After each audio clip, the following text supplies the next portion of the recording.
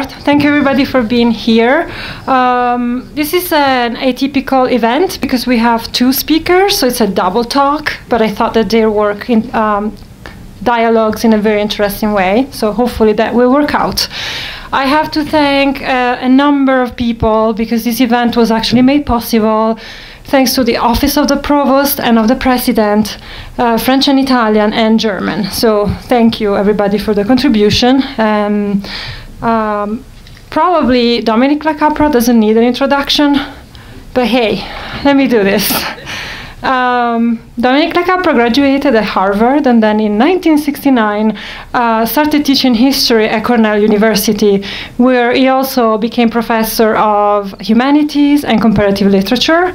He's also a senior fellow at the SET, Cornell School of Criticism and Theory, where he was associate director from 96 to 2000, and then from 2000 to 2008, he was the director of the school. That's where we met. He's also a member of the Academy of Sciences. You know that to summarize his work, I mean, it's impossible. So I'll just say a few words. He's most famous for his groundbreaking work on trauma and the Holocaust, and also for bringing, again, the tools of critical theory to the study of history, and also the work he did on violence and victimization progressively led him to rethink, to question, to probe the relationship between humans and animals, or better yet, between human animals and other than human animals. Every time I read him, I am so impressed by the effort for clarity, the intellectual honesty, the brilliance. So it's a really a great work that we have, where also students can read this work, and really there is this effort to communicate and to make available nuanced and even very complex discourses to the curious reader, really. He's also author of a long list of influential books. I will only mention 3. Hey, Barry. History in Transit, Experience, Identity, and Critical Theory, History and Its Limits, Human, Animal, Violence, History, Literature, and Critical Theory.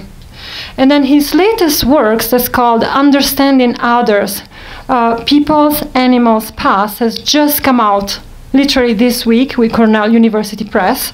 And in this latest work, with the current political situation in mind, LaCapra continues to question anthropocentrism and hence poses one central question. To what extent do we and can we understand others? People, species, times, and even places. And I don't think that we need to defer any further the gratification to hear him speak. So here.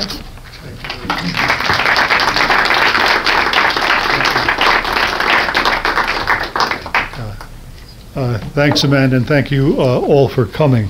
And I should say probably my most read book is something called Writing History, Writing Trauma, a lot of which is very, very accessible. And this, I think, too, will be accessible.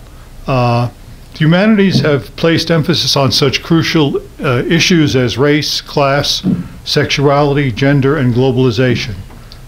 And I'd stress that these issues are and remain important and are well worth investigating. Recently, the scope of concern in a number of quarters has turned to expanding the horizon to include other than human beings.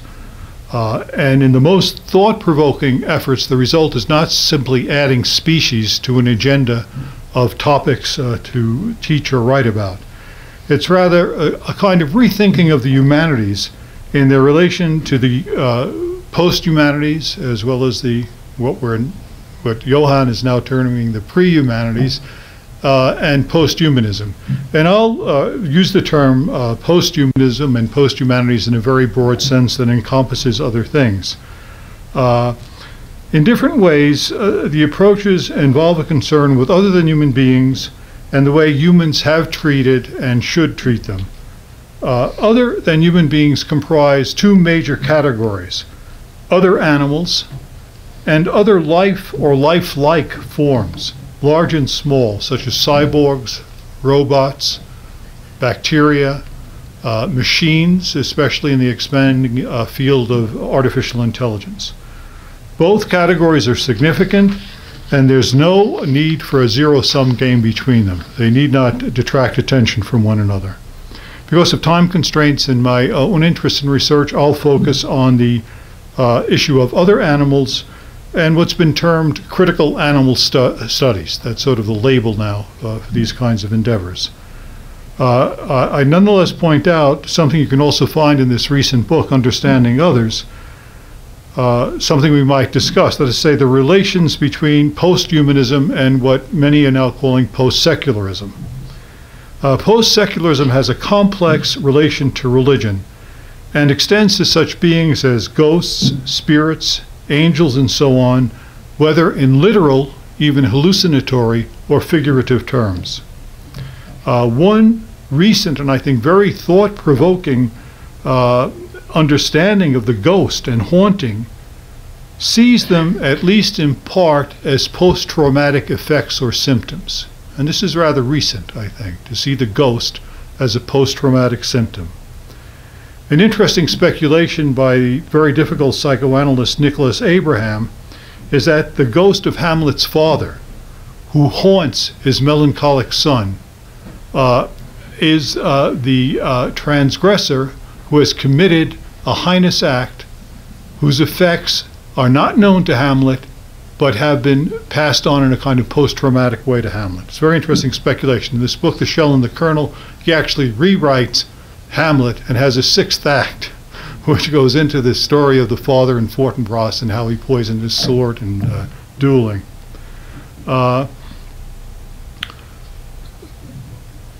This is a form of transgenerational transmission of trauma, which we can talk about, a very interesting topic, still contested by many people.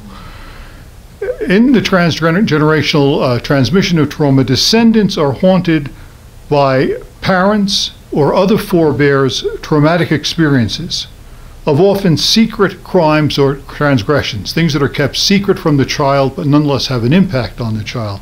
And this is the case with the Holocaust for many children of Holocaust survivors. The parents never talk about it, but the effect is more powerful to the extent that it's something there that you know about and that your imaginings, if at all possible, go beyond even the stretches of the empirical fact, which go very far.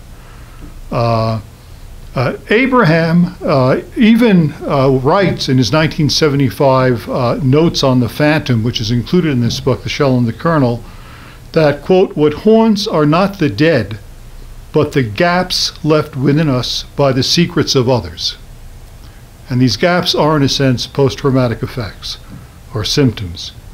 This notion of the transgenerational transmission of trauma has been applied to children and intimates of victims as well as perpetrators in such incredible events as the Holocaust, slavery, child abuse, and other extreme activities where children and other relations are haunted by what their parents and other forebears underwent or did, in the case of child abuse at times to them.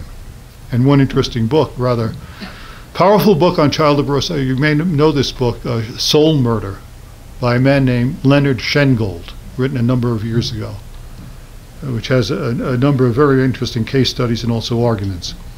Yet symptoms such as haunting images, recurrent nightmares, and repetition compulsions may also be experienced as more or other than symptoms, when the bonds with them are more or less ambivalently valued and even taken to be as dear as life itself.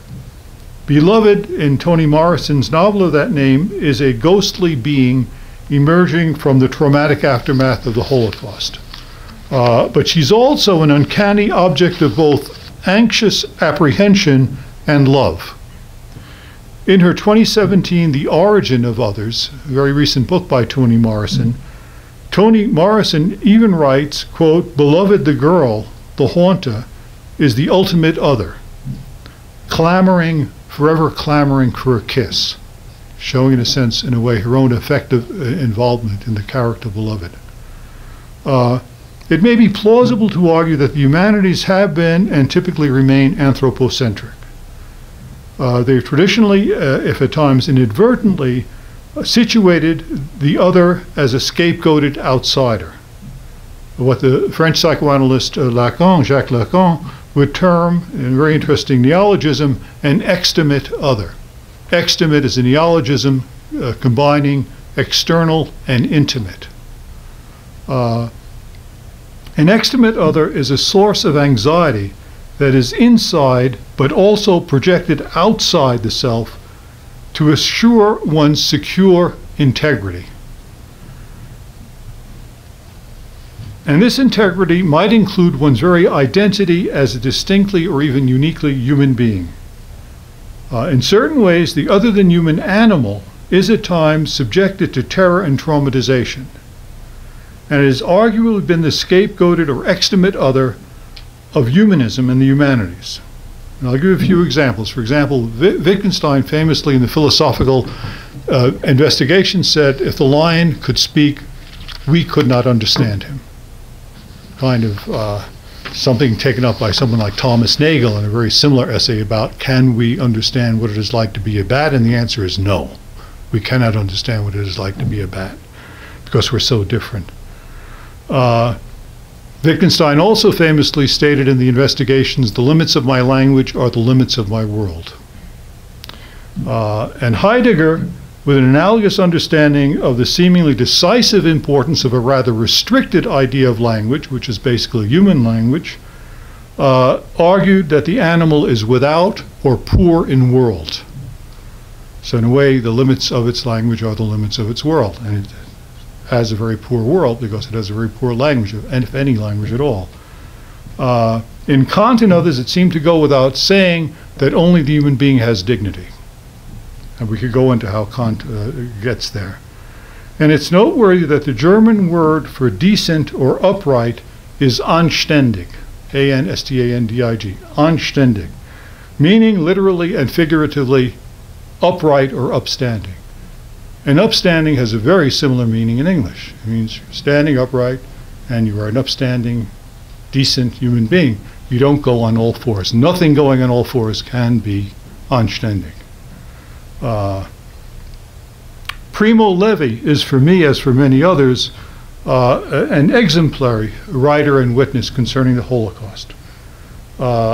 Yet, as an avowed humanist, he typically invoked anthropocentric stereotypes to refer to the abuse and humiliation of Jews, saying that Jews were treated like animals. And one should attend to the way this very commonplace expression, to treat or to be treated as an animal, seems to assume that the victimization or the abuse of animals is to be expected. It goes without saying. It doesn't call for commentary, which is really rather amazing. I think that one may at times find it that in complex thinkers such as those I've just mentioned, you find other tendencies in their thinking which call into question such categorical statements and such prejudices in general. But the recurrence of such unself-conscious attitudes and usages remains very, very common. As I indicated, in some quarters, this is starting to be subjected to sustained critical attention. Derrida's, L'animal que donc je suis is something that does that, but there are many, many other works now going in that direction. So I think one could conclude that it may now be, or at least should be, commonplace to contend that there's been something like a recurrently displaced but compulsively repeated quest. A quest for a kind of holy grail. The holy grail would contain criteria that decisively separate the human from other animals. In a way, it at times involves a disavowal or denial of the animal in the human. The criteria have taken many forms, not only language, but soul, spirit, reason, freedom, and of course creation in the image and likeness of God. That is to say, in some sense, the human being is transcendent with respect to the animal body, that may be there as a kind of purveyor of the human, but the spirit, as in Socrates as well, the spirit is held captive in the body and seeks to escape it somehow. The quest for the decisive criteria often downplays what brings us closer to other animals. Not only sometimes contested animal languages, about which I think we're learning more, but also mortality and the capacity to be aggressive, yet also to suffer, empathize, mourn, be traumatized, be victimized, be resilient, be affectionate, be trusting, or be joyful. All of these things, and there are many others which bring us very close to other animals. There may at times be good reasons to investigate similarities and differences between humans and animals. For example, the differential effects of food, medicines, drugs, and so forth. And there are differential effects. Chocolate, for example, is not very good for your dog, but it's very good for you in certain ways, in moderation. But I think that one should begin inquiry with suspicion or skepticism concerning any quest for the presumably essential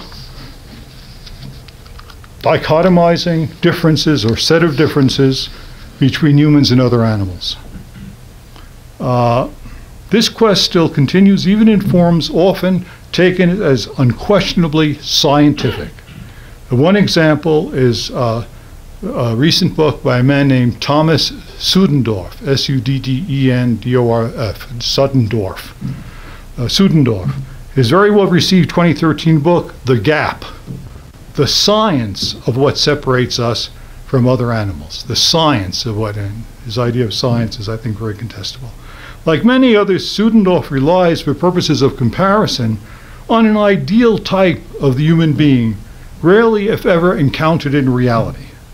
Someone, generally a healthy, able-bodied adult, someone imaginative and open-minded enough to generate endless scenarios and narratives to be shared with other open minds. Apparently without the interference of ingrained habits, prejudicial stereotypes, mocking laughter, quasi-instinctive talking points, and limited horizons, not to mention repetition compulsions. And it's very interesting to see what is taken as the human being, and it's always an idealization. And you always go from the human to the animal. What can we do, and how much can they do it or not do it? Never the other direction. Never what can the animal do, and how much can we do it, which is done in indigenous societies, very rarely to the advantage of the human being. As an aging swimmer, one statistic, a depressing statistic I like, is that the fastest human being can swim about 5, whereas the average fish swims 35 miles an hour. So you've got a lot to catch up with there. I mean,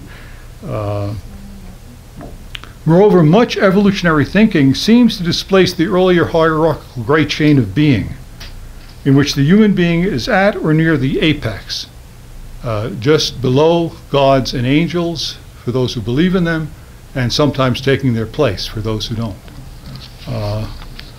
What I think has become increasingly obvious is that the differentiating criteria of the human can never be established with the decisiveness, and more arrestingly, with the invidious and exploitative consequences with which such criteria have been overtly or covertly put forward.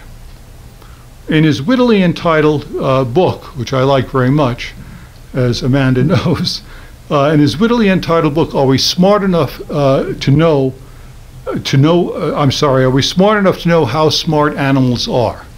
A book published recently in 2016, Frans de Waal, F-R-A-N-S, de W-A-A-L, Frans de Waal, who was the director of the Primate Center at Emory University for a very long time. Frans de Waal, like Darwin, argues for differences of degree, not kind, between humans and other animals. He observes that, quote, uniqueness claims or exceptionality claims typically cycle through 4 stages. They are repeated over and over. they're challenged by new findings. They hobble towards retirement, and then they're dumped into an ignominious grave. And I would underscore the first stage and note that endless repetition